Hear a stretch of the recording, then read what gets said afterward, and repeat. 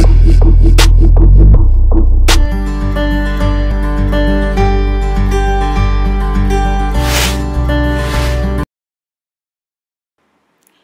how are you? Welcome to CUO, where we promote empowering information about Africa and Africans. Today, the African region is the least affected by coronavirus, COVID-19, and we're grateful for this. And we stand in solidarity with countries in Europe that are most affected currently, and the rest of the world. We're excited that China has been able to restrain the spread of coronavirus across China, and last week, closed its last temporary shelter, temporary hospital for coronavirus patients. But I am concerned, and like other Africans are concerned, that given the major way coronavirus spread is being contained, which is through general lockdown and quarantine, this may be a challenge for many African countries, many countries in Africa, given the way African societies are organized. Africans live close together.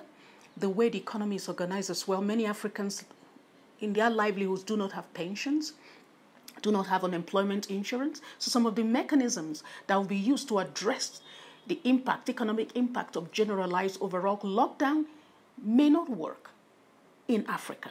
This may work in Europe, so overall lockdown and quarantine may not work in Africa.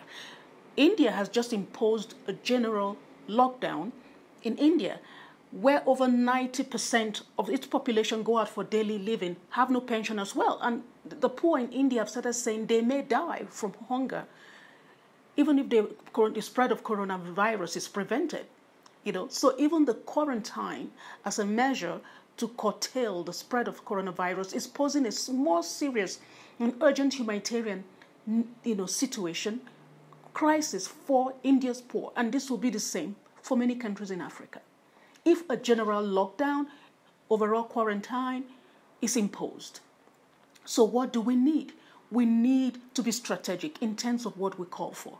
Two recent developments in terms of the supply, of donation of masks is critical. We need masks. We need especially testing kits. We need to know who to isolate. We need to target more who to isolate and how to isolate vulnerable population or those affected. We need to know who is affected as soon as possible and isolate them.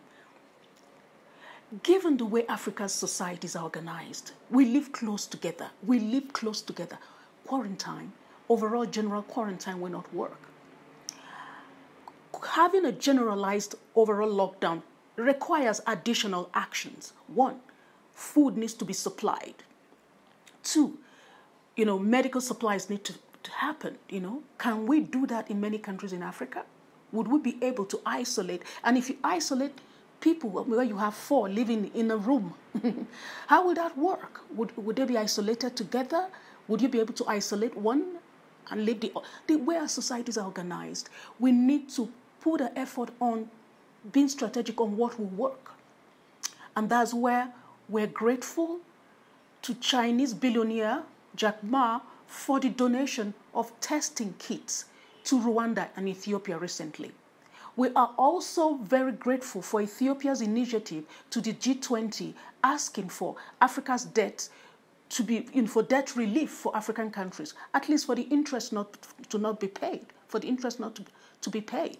Ethiopia has requested for about 152 billion, through the World Bank support for emergency action to curtail the spread of coronavirus, to address its impact in Africa. And these are some strategic measures we should be looking at right now.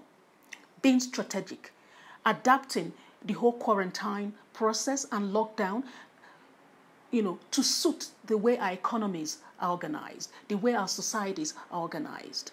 It will be more effective. We're grateful that we are the least, the African region is the least affected compared to places like to North America and Europe.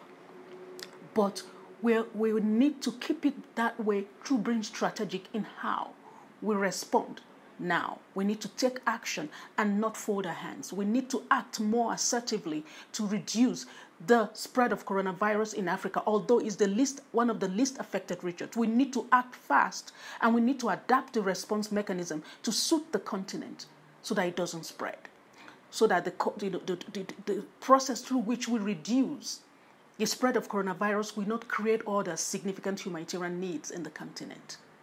Thank you.